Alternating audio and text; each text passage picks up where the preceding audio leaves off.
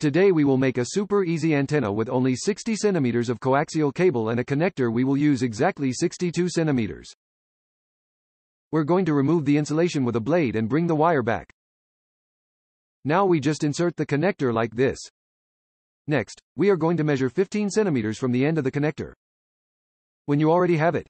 In this way we proceed to mark half a centimeter from where the connector is, and at the other end we mark 1 centimeter. This way it should stay.